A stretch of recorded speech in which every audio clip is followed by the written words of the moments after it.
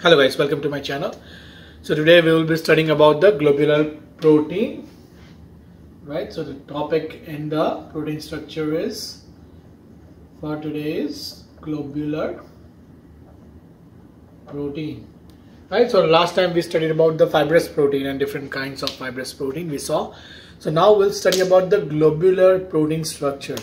So in globular protein, so different segments of the polypeptide chain or multiple polypeptide chain fold back on each other, generating a more complex shape than that is seen in the fibrous protein, right? So in the fibrous protein we just saw like there is an alpha helix or an alpha chains, and it divides, or it 2 or 3 alpha chains or alpha helices come together and make fibrous protein. But in this globular protein, like there are different segments of polypeptide chain or multiple polypeptide chain that fold back on each other, generating this more complex structure that is the globular protein.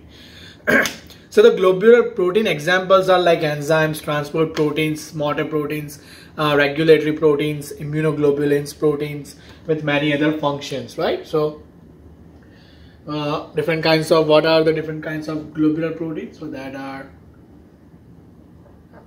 enzymes, right? Motor proteins,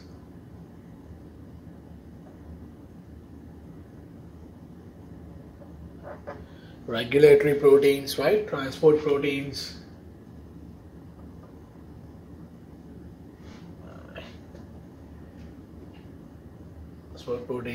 right? And many other proteins with many other functions. So all these proteins are different kinds of functions. So what happened that to understand this globular protein, like in 1950, John Kendrew and his colleague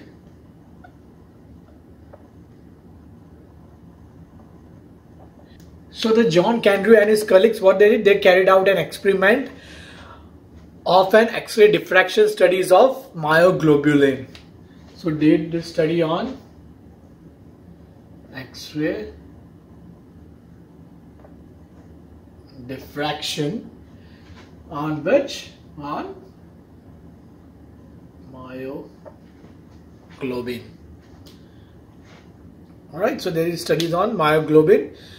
So, and in this, during this, the first breakthrough was for the understanding of the three-dimensional structure of this globular protein was by this X-ray diffraction that on myoglobulin that was carried out by John Kendrew and his colleague in 1950, right? So the myoglobin, if you know, is a relatively small oxygen binding protein of muscle cells. So this is a protein of muscle cells, right? And it is a small, and it's oxygen binding protein. So I will write it down so you will remember. So this is also small. It's not a big protein. So it's a small and oxygen binding protein of muscle cells.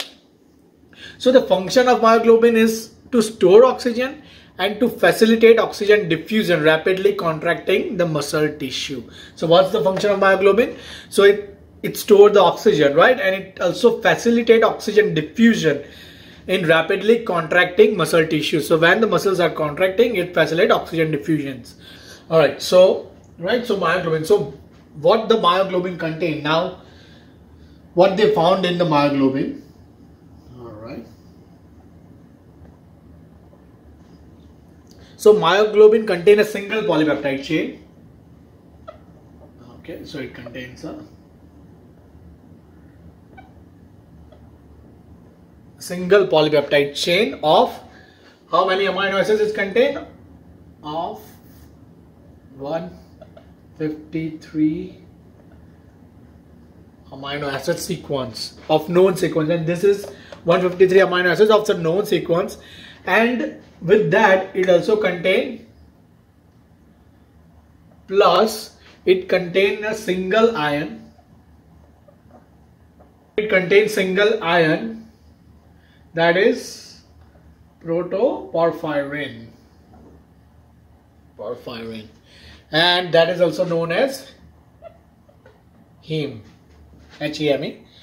Alright, So the myoglobin contains a single polypeptide chain of 153 amino acid sequence, and this 153 amino acid sequence is known, and with that it contains a single ion protoporphyrin or heme group. So that group it has in this myoglobin. So the same heme group that is found in myoglobin is also found in hemoglobin as well. So this one is found in hemoglobin as well, right? So this is, what's the hemoglobin? So that is an oxygen binding protein of erythrocytes, right? What is the hemoglobin? So that's an oxygen binding protein of erythrocyte and is responsible for the deep red brown color of both. So because of this heme group, the color of hemoglobin and the myoglobin is deep red brown, right? So that brown color, right? That's because of this, right? So why hemoglobin and myoglobin are in deep red color? Because of this heme group. And this myoglobin is particularly abundant in the muscles of like diving mammals, that is like whales, seals or porpoises, because that's the abundant that the so abundant that the myoglobin has, the muscles of these animals are brown. That's the reason why the muscles of these animals of whale or like seals or porpoises are brown, because of this abundant muscle protein that is myoglobin. And what the function is? So the storage and distribution of function of the storage and distribution of oxygen by muscle myoglobin permits the diving mammals to remain submerged for long period. That's the reason they can remain submerged for a longer period, because of this myoglobin. Right, so on your screen you will see a tertiary or the three-dimensional picture of this myoglobin structure. So like in the middle, the red that you are seeing, so that's a red group surrounded by the protein is heme. The red one is this heme group, right? And the backbone of the myoglobin molecule. So the backbone of this myoglobin molecule, you see that consists of 8 relatively straight segments of alpha helix. What it contains? 8 straight segments of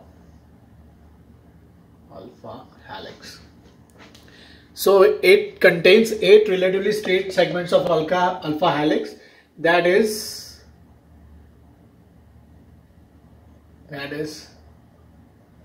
interrupted by bands, right? So there are 8 relatively straight alpha helix and it is interrupted by bands. There are some bands, that bands of which some of are beta turns. And the longest alpha helix, so in this 8, the longest alpha helix has 23 amino acid.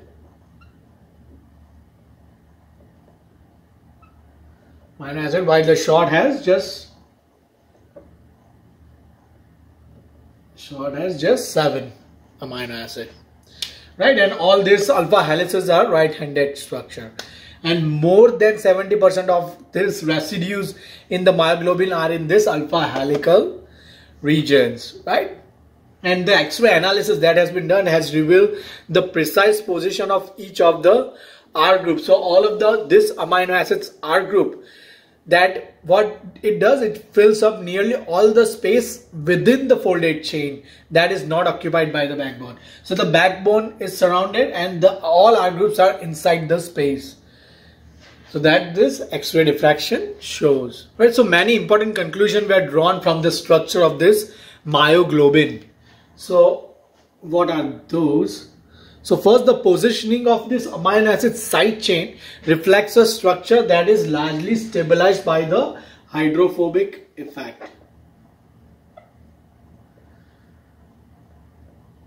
Alright. So what happened? The positioning of this amino acid side chain reflect a structure that is largely stabilized. That is stabilized by So the hydrophobic effect stabilizes the structure, and most of the hydrophobic R group are in the interior of the interior of the molecule, right? So the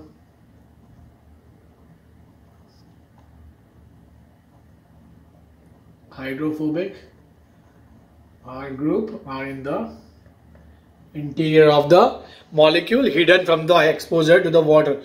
All but there are two polar groups are located on the outer surface. Only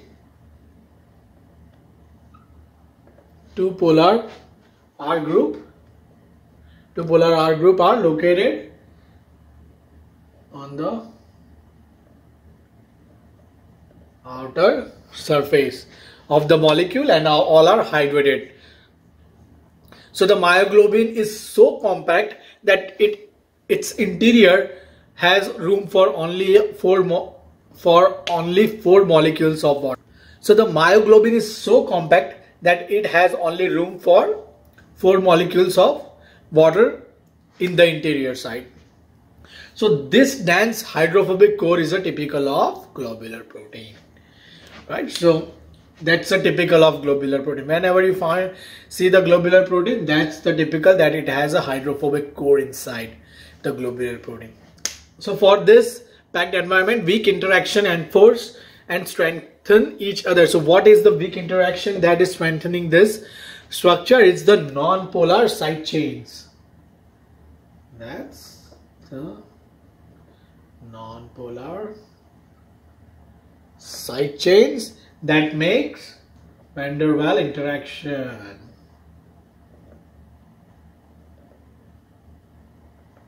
Van der Waals interaction.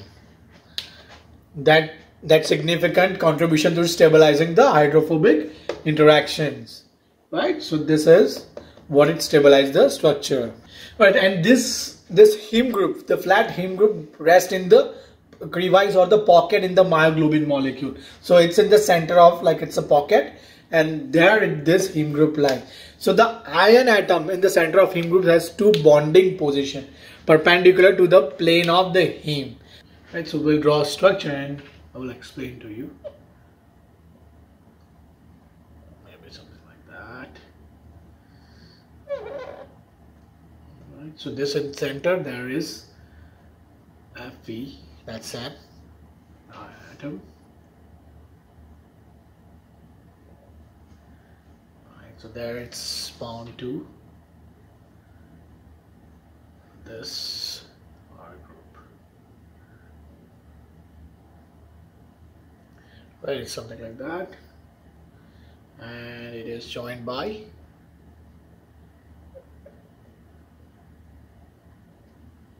something like that, CH2, and this here is O2. So this is double bond kink. Right, so the iron atom in the center of this heme group. So this is the heme group. So that's a heme group. Just a geometrical structure for this heme group. Why I draw the geometrical structure? You can see on your screen the actual structure formula, but I just draw this geometrical feature to just explain this. So there is an iron atom in the center of this heme group, that is the Fe2+, and this has two bonding coordination position, two coordinating position perpendicular to the plane of the heme. So for example, this is the heme group, so the two perpendicular, there is two bonding position. So one of this position is bond to the R group of this histidine residue. So this is what this is. This is HS. That's a histidine residue at the position 93. And on the other side at which, so the other side is the which the O2 molecule can bind. So within this pocket, so the pocket of the myoglobin, the accessibility of this heme group to the solvent is highly restricted as it is really inside. So this is an important for function. Why?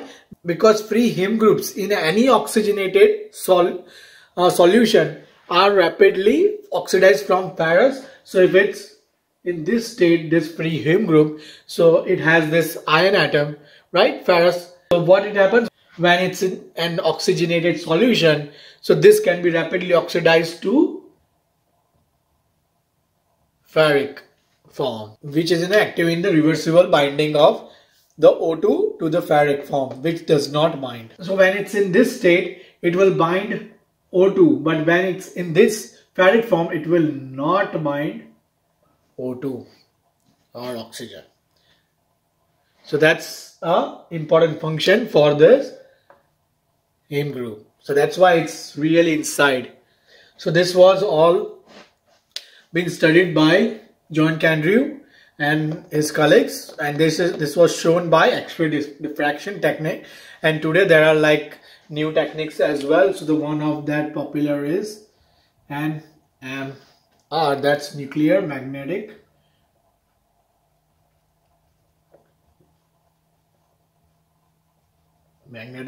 resonance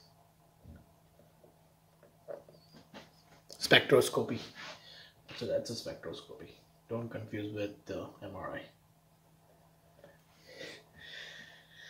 Alright, yeah. So this is the nuclear magnetic resonance spectroscopy. That's one of the technique for providing more information on a protein structure. So after studying the thousands of globular proteins, so what the biochemists know, that it is clear that myoglobin illustrate just one of the many ways in which a polypeptide chain can be folded. So it's not only this way in the globular protein that the polypeptide chain folds. There are so many ways. So you can see on your screen a table that shows the proportion of alpha helix and the beta conformation in several small single chain globular protein. So each of these protein has a single distinct structure adapted for its particular biological functions, but together they share several important properties with the myoglobin. So what it is, each is folded compactly, and in each case the hydrophobic amino acid side chains are oriented towards the interior, that is away from the water, and the hydrophilic chains are on the outer surface of the water, right? So these are interior and the hydrophilic are on the outer surface. The structures are also stabilized by multitudes of hydrogen bonds and some ionic interaction, right? So the structures are stabilized by the hydrogen bonds and some ionic interaction. Alright, so now to understand the complete three-dimensional structure, we need to analyze its folding patterns, correct? So what we will do, we will begin by defining two important terms that describe the protein structural patterns or elements in the polypeptide chain, and then we'll turn to the folding rules. So the first term is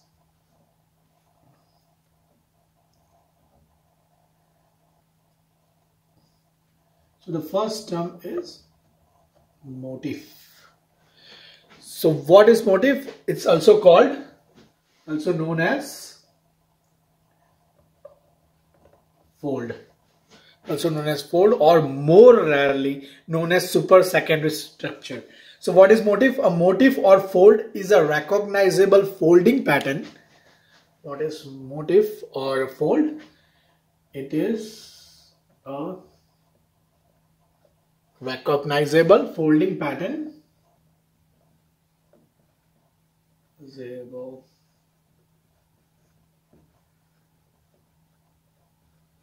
Folding pattern. So it is a recognizable folding pattern involving two or more elements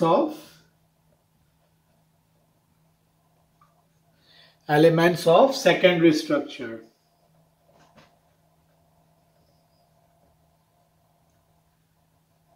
Two or more elements of secondary structure and connections between them.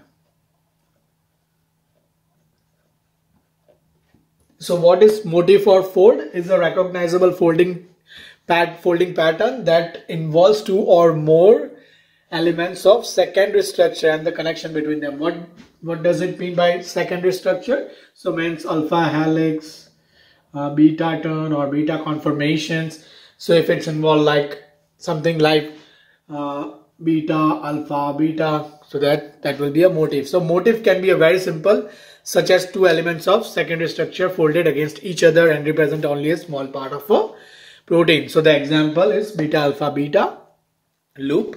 So the simple example is the beta alpha beta loop, and motif can also be very elaborate structure as well, not only just simple, involving scores of protein segments folded together, such as beta barrel, right? So when we studied about a transport protein, there was beta barrel as well, remember? And you can see the picture of beta barrel on your screen. So it can be also beta barrel. So in some cases, a single large motif can compromise the entire protein, right? So the term motif and fold are often used interchangeably, although the fold is applied more commonly to somewhat more complex folding patterns. Right? So the fold term is applied to like more complex pattern rather than this term motif. So the segment defined as a motif or fold may or may not be independently stable. So we studied about the coiled coil of alpha keratin. That's a well studied motif, and which is also found in some other proteins as well. So the distinctive arrangement of the 8 segments of the alpha helices in this myoglobin is replicated in all globins and is called the globin fold. Right, so there's 8 straight segments of alpha helix in the myoglobin is replicated in all globin. So it's also called, that's why it's called the globin fold, because of this 8 alpha helices. Right? Right, so that was the motif that we studied, and the second one is domain. So what is domain? That describes the structural pattern. That is domain. So domain, that is defined by, who did this? That's by Jane Richardson in 1981. Right? This is what it is, domain is a part of a polypeptide chain that is independently, what is domain? It's a part of polypeptide chain that is independently stable or could undergo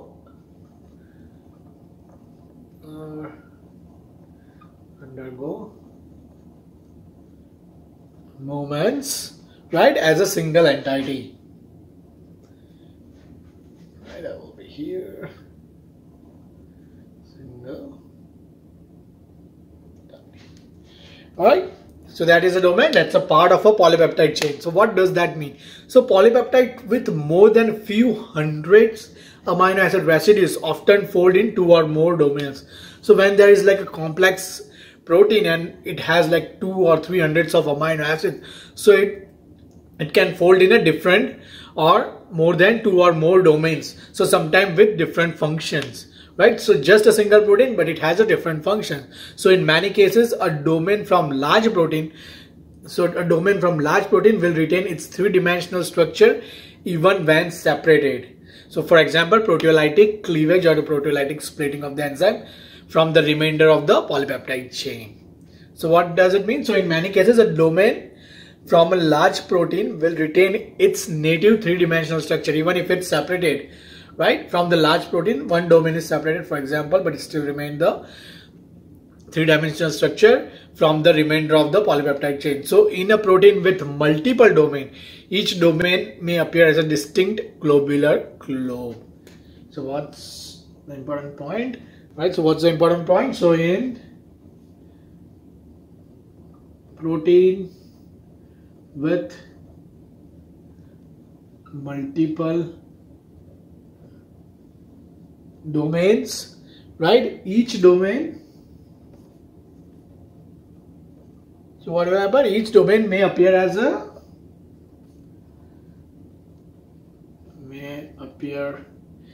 a single or a distinct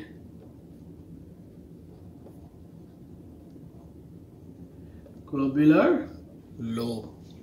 Right, so on your screen you will see the structure of this. That's an example of structural domain in the polypeptide of troponin C. So you can see the calcium binding protein associated with this muscles has two separate calcium binding domains, right? So that is domain. And different domains may have different distinct function as well, such as binding of small molecules or interaction with other proteins. So small protein usually have just only one domain.